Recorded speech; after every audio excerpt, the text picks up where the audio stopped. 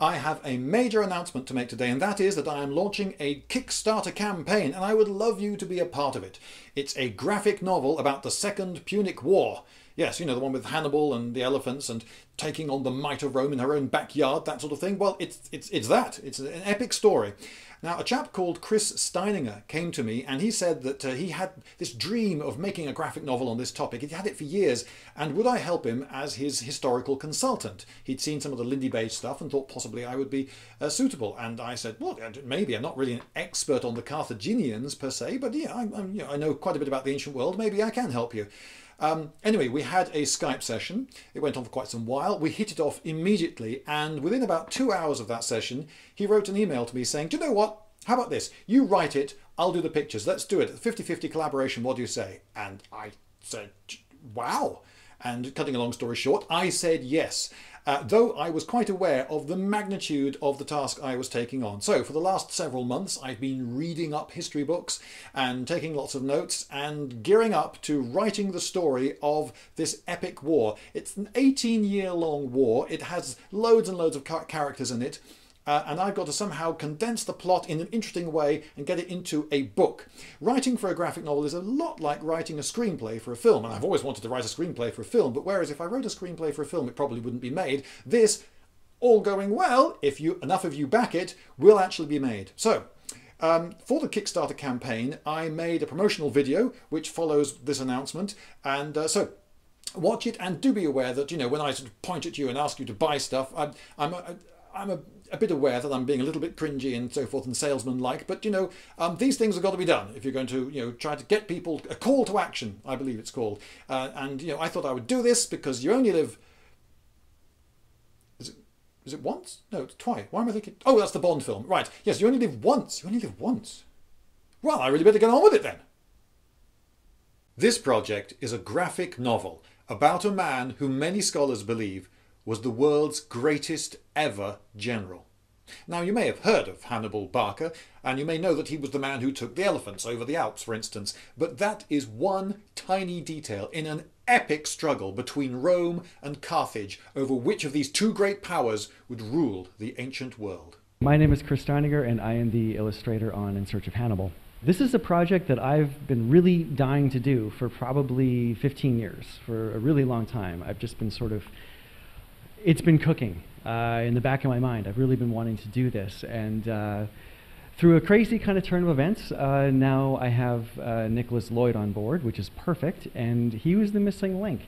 And now, with him in the picture, it's we're ready to proceed and go ahead and finally bring this to life. It's set across North Africa, Spain, Italy, Gaul, and it has a cast of hundreds of thousands, and there will be battles, many, many battles, including perhaps the greatest of them all, Cannae. And we have an excellent nemesis for our main character in the person of Scipio Africanus. I've been reading lots of books and taking lots of notes. There are so many absolutely extraordinary things that happen during this war that I don't have to make stuff up. I don't have to get fantastic. I can just take the most interesting things from history and pack them all into this story. It will be packed. The Romans got phenomenally desperate when they tried to beat Hannibal. They started arming their own slaves and promising them their freedom, rather duplicitously, if they just went over there and beat Hannibal. Do you think that worked well? They started human sacrifice in the middle of the forum. They sent teenagers with pointed sticks, javelins, up against charging elephants.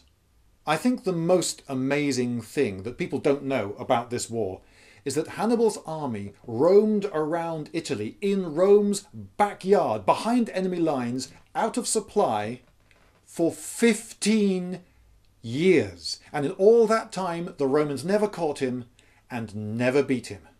This will be a graphic novel, not a history book, though the history in it will be accurate and you will learn about the story of the amazing Second Punic War. You will also be following the characters and hearing them speak to each other as humans. It's a bit more like a film, if you like, but one that actually pays some attention to history, unlike, well, films. My schedule is very clear, so this will be kind of my #1 thing that I'll be working on. You can keep me locked down here with a chain to my leg, and I will basically not be leaving this room, which sounds sort of sad, but to me actually sounds kind of awesome.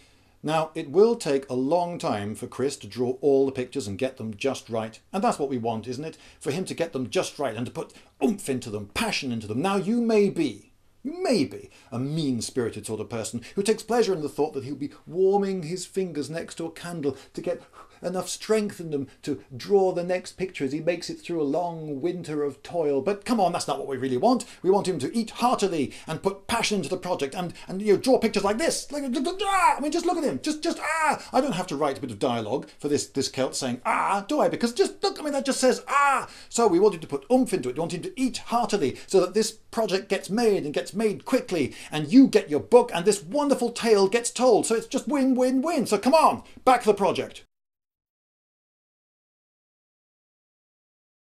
One of the things that gave me confidence in this project and got me to say yes to it was Chris's impressive track record in illustrating. He's done graphic novels before, so he knows exactly how much work is required, and he's done a lot of other stuff too. He's done storyboarding for movies. You may have heard of The Avengers Assemble. He's done work on video games. You may have heard of Spec Ops: The Line. Well, it's possible that he was the guy more than anyone else who put the cool dark and weirdness into that game. He's worked for Games Workshop on its games, he's worked on Dungeons and Dragons stuff, and he's done lots and lots of comics. So I thought, this guy knows what he's doing. I just hope I know what I'm doing. I've never really commercialised. I mean, I don't actually sell these shirts. I don't do t-shirts or American Rounders hats or even badges, although possibly I should.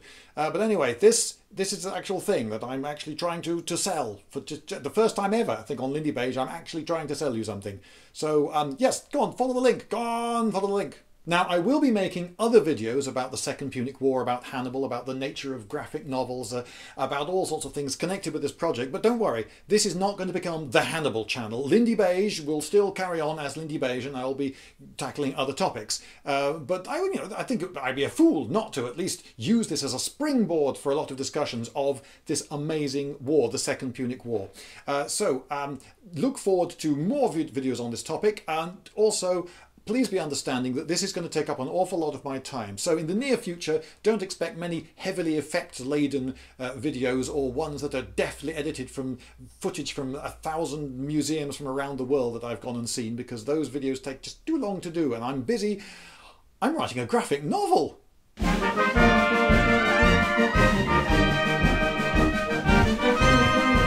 Lindybeige!